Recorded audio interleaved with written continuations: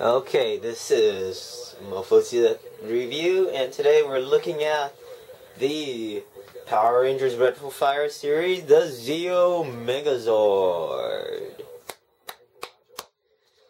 Now, for some reason, it still has Power Rangers Samurai on the side. You know, Power Rangers Zeo, right here. It's like, oh, what the fuck? But I didn't buy this guy recently. If any of you guys actually watch my haul videos, this is from Christmas, and it's my birthday today. It's the 28th of April, so yeah. So, I'm pretty sure that the Titan Megazord, or whatever the fuck they called it, Mystic Force. I haven't watched the American version. I haven't watched Power Rangers since Dino Thunder. Yeah, I think too, because Ninja Storm was before that. So yeah, Dino Thunder. I haven't watched any since that. I've only been watching the Super Sentai, and because they're a few years ahead. But yeah, I'm pretty sure Magic King, this is a reissue. And then it just shows up fucking only on Nickelodeon! Cool battle poses! I really hope it's cool battle poses, because if you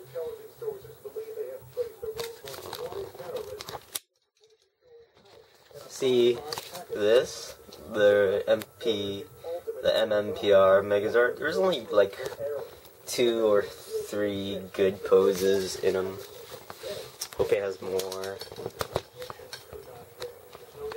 Oh yeah, and that's the remolds of the Mighty Morphin Megazord, released like 2 years ago. I think it was 2010. Like right here. Fucking.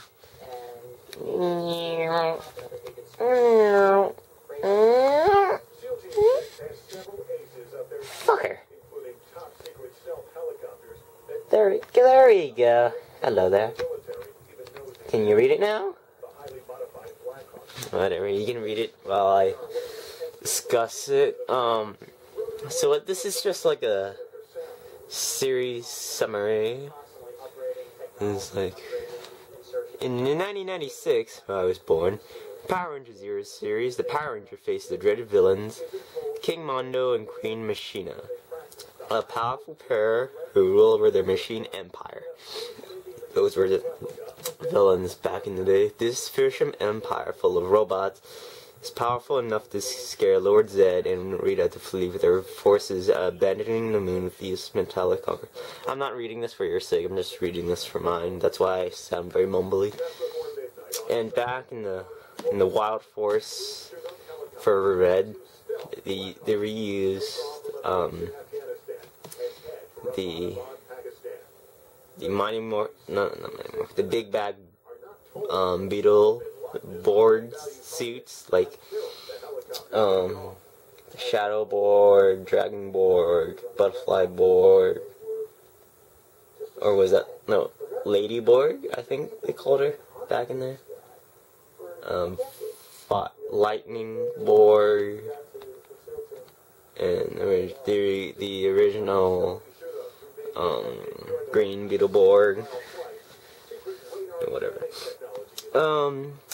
Joined by their bratty offspring, Prince Sprocket, who label King Mondo and Queen Machina command fearless and powerful automated cogs, relentless robots that dedicate messages. Dominate the universe with discovery of the powerful Zeo crystals, which in the Mighty Morphin, the Power Rangers version, they actually went back into time to get these Zeo crystals. The crime fighters utilize news to save Zordon and Alpha 5 from certain decimation. Yes, not destruction, decimation. Ranger doing Trey of the planet Trifor. I'm on the second paragraph. Trey falls in battle up the original leader, Power Rangers, Jason, down the Good Ranger powers and hunters. Power and Pyramid is now greater powers than ever before. And new uniforms and new Zeo Rangers, the virtual army. Not really, the Mega Rangers were the virtual army. Legion is a matter of I don't know why they say virtual army. They mean it in the other sense. And yeah, but in the other sense, no. They're in reality. Sort of. And it's a 4+, and here we go. They're back to the Saban brands! And, I haven't really watched Power Rangers Samurai. I can already. I know it's kind of crap. The toys are kind of crappy because they remolded it. They don't import it in Japan, from Japan anymore. Just kind of sad. Because I thought when Saban regained the brand, he would at least, like, re-import them from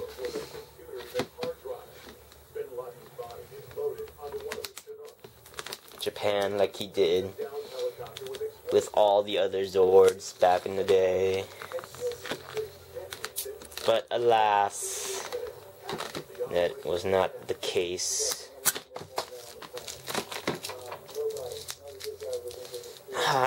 Honestly, I don't even remember when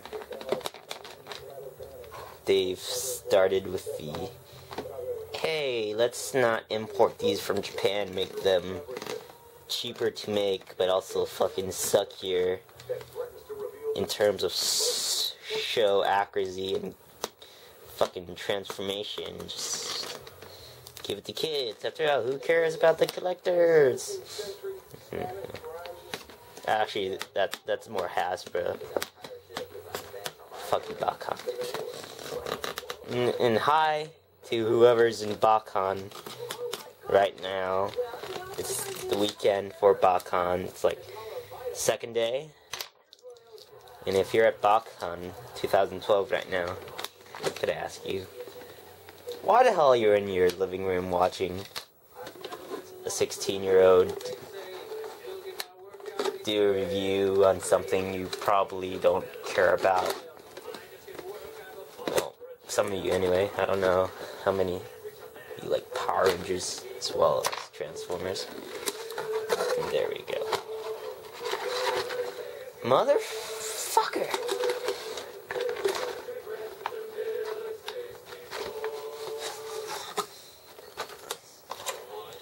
So I seriously had to open both sides for this shit.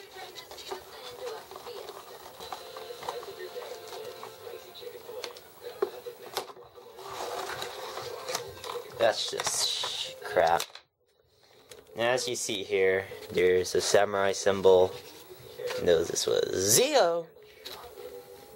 It's just some random shit. So here, I'm gonna take the sword out. It's a bit weird that they didn't bother to color this silver, but that's alright.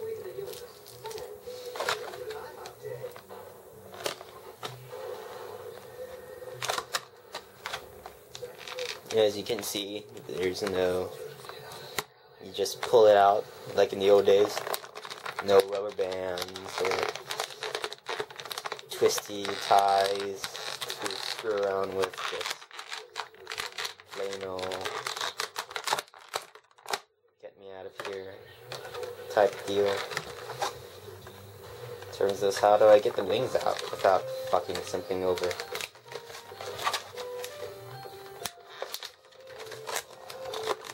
Okay, this was a crap idea. Who fucking packaged their toys like this for freaking 5-year-olds to claw their way out of?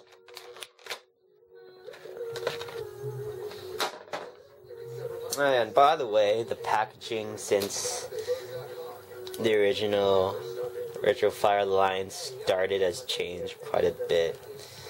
Back with the Zeo, not Zeo, the Mighty Morphing one, everything it was in a freaking what's it? Card package, and they included stickers.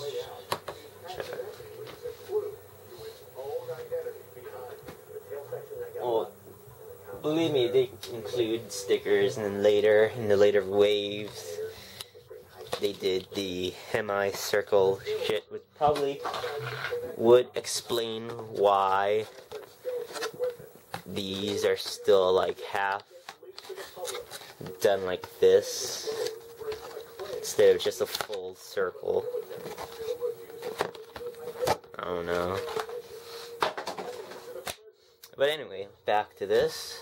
Well, as you see, again, with these Retrofire Zords, they take a lot of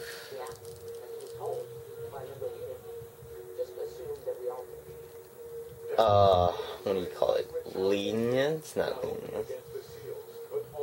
Creative interpretation. That's what I'm gonna call it. Artistic interpretation for these Zords, like the... Well, actually, the portions of this isn't really that bad compared to the other Zords, besides for this, the Taurus Zord being a little bit crooked. And so is the head. The head is crooked. There we go. The wings are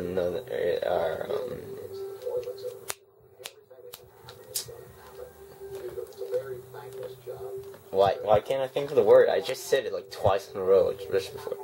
Interpretation of the wings, they were never used in this formation. The wings spread outward a lot. There was always just closed back here.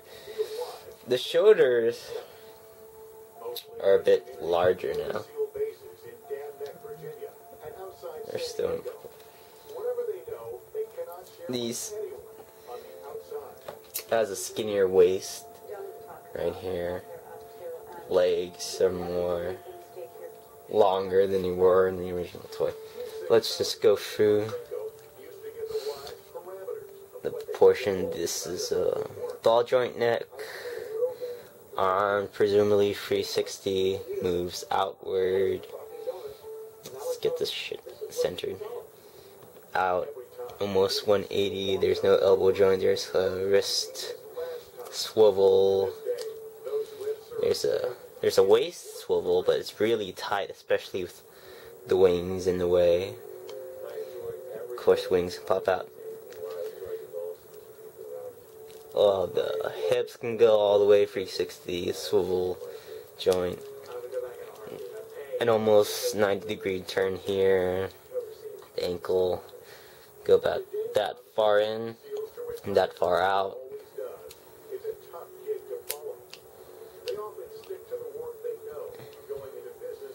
Actually, this is very stiffer than this. It's weird.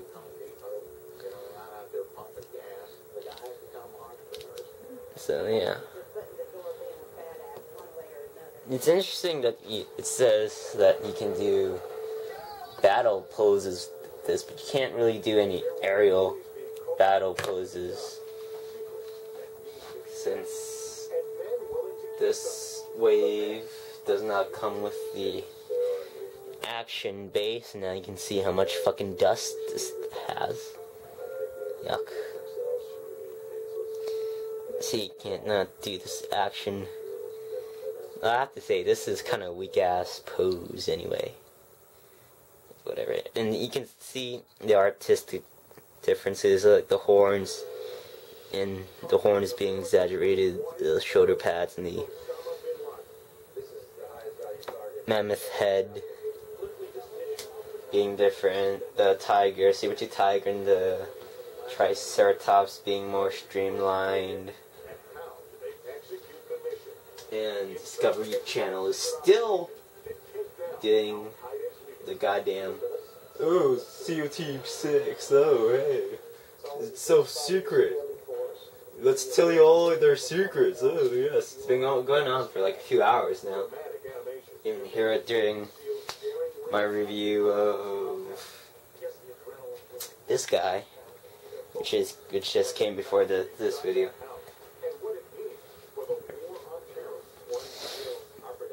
And so it's been 15 minutes. Oh well. So I'm gonna.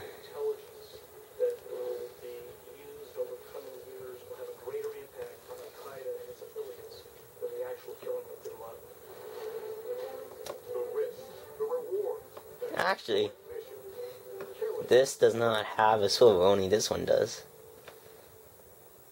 So. And this is the action pose. I'm gonna put it in. Okay, so I'm gonna end this right after I put this up here. Oh, fuck, don't fall, motherfucker.